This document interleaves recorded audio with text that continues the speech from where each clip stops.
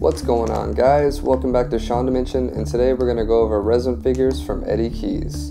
And if you don't know who Eddie is, he's been tattooing for 21 years, he's a painter, he's a muralist, and he owns a tattoo shop called Raw Power in Philadelphia. So more recently, he's been into making toys, and I talked to him on the phone the other day, and right off the bat I can just tell he has an obsessive personality, and especially for this kind of thing, that's really important. You want to go all the way in and you want to really know what you're doing. So I'm just really excited and fortunate to have his toys in today. So let's go over these soon. I think the direction he's heading is really great. He even has an exclusive with DKE toys coming up, which is insane. So I'm just really excited. So let's go over these toys. So I guess this is the series called Weed Wars, and this is the Imperial Bong Blaster. May the choice be with you. So I guess when you're working for the Empire, it's a tough job, so this is not a bad thing to have on you at all times. It can be very stressful. But it's like I said, like this whole toy matching, kind of bootleg, casting your own toys in resin thing is so cool because you can just do it on your own terms. You can make as many as you want, any colors you want. Man, I mean, what more can you say? It's just really cool.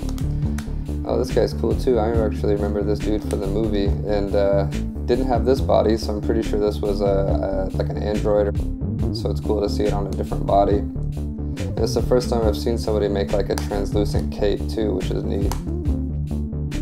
This one's not Imperial Bong Blaster, but kind of seems like he still has something going on here. But this is really cool, man. Like I said, these are made by Eddie Keys. It's an adult toy, designer toy, art toy, whatever you want to call it. Choice nugs. I'm going through these series, and we have some other series too today. So, and this translucent cape actually looks really rad too. So I think this other guy was also like a droid in the Star Wars series. I don't think he was a bounty hunter, but I could be wrong. Yeah, these just look so incredible. I have a couple more. So here we go. Here's I think these are like it's a snow trooper from Hoth, I believe. Got his little pack ready to go. He has his cape on. Oh man, this is just so cool. Like I said, you can just do whatever you want with these kind of things. Give them new arms, give them a new torso, give them a new foot if you want to. May the choice be with you. The choice is yours. These are really great. Like I said, I'm excited to see what else he's producing. I'm going to drop his link in the bottom, his Instagram, his website, because already the new stuff he's making is like really cool. So I think he's going to send me another box soon, so I'll be able to show you guys some of the new stuff he's working on. So yeah, man, Eddie, you're doing great, dude. This is amazing. I love whenever I see translucent stuff too. Like, look at that. I just think that looks so cool. Alright, so the next little series we have today is the Toxic Cosmic Cavus Crusher, excuse me. And we have this crazy looking dude. Alright. Yeah, the detail, and it's crazy that resin can pick up detail like this whenever you make the mold. I think that's really awesome. And obviously really important whenever you're making stuff like this, because you want it to look as nice as it can. And obviously there's more techniques that you can do to make stuff even more polished if you want to. So like I said, guys, even like the new stuff that he's making is incredible. And it says a resin toy from an intergalactic forbidden planet. Eddie Keys, and this is actually his Instagram for the actual toys, Resin Blood. That's his personal, I believe. So follow Resin Blood if you want to see all the other stuff that he's been doing with these toys. They look so sick. And we have a blue version of that fella. Nice. I usually know where the toys come from, but I actually don't know where this comes from. Kind of looks like Dracula, but I don't know. I could be absolutely wrong. But it doesn't matter because this looks incredible either way.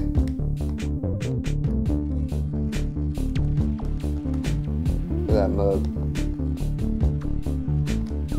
And I believe, yeah, we have one more color in that. This is the teal version. Nice. Like I said, guys, the detail on these is just really cool. I'm just like, I don't know, this stuff just never ceases to amaze me. I feel like this is blowing up the whole bootleg resin toy thing because, like I said, like not everybody has money to drop a few thousand just on a mold alone for a vinyl toy, and then you're gonna wait 6 months to a year to get the toy, and you have to make so many. So this is a great alternative. And it's on your own terms, like I said, whatever colors you want, hand paint them, spray paint them, whatever. The possibilities are actually endless. I was gonna make a joke, but really they are endless. And I have a couple cardstock backing ones to show you. Personally, these are kind of like my favorite just because you do your own artwork in the background, which I think is really cool. So this is like he calls this one the Crimson Vader. It's obviously the skull from the Misfits. There we go, yeah, Misfit, Space Mutant. And look at this guy. He has his little cape as well. I think those are so cool. And one thing I like about this kind of stuff is I don't know how they did it. Obviously, like I imagine him cutting it out, but I don't know what material that is. Oh, nice. Look at this Misfit Darth Vader mashup. That's awesome. I want to see that toy. Which actually, low-key, I think this is this toy. That's so cool. Let's check out the back. Handmade by Eddie Keys. Once again, we have Resin Blood. Follow Resin Blood if you want to follow his toys. First run. Here we go. One off. Crimson Vader. Oh, for Drew. For Drew, baby. That's awesome. This is sick, man. I wanted to save these for last because I like the bag toys as well. I can't say which one I like more or less than the other, but I can really appreciate these because a lot of people, so this is the Savage Dawn one he did, but a lot of people frame these actually, or they just like hang them up on the wall, but I actually like to see them framed. I think it looks really nice. So this is the Savage Dawn Striker action figure. Sick. And I think he has like a little synopsis on the back of it on why he decided to make this. I think he went into a drive-in movie. Yeah, he went into he bought a Blu-ray from Mahoning Drive-In Theater one trip after realizing the main characters in the movie starred in it and was excited to watch it. And then after seeing the movie, I had realized nobody has ever made a toy for this flick. So that's why Striker exists in your hands today. Handmade by Sir Eddie Keys.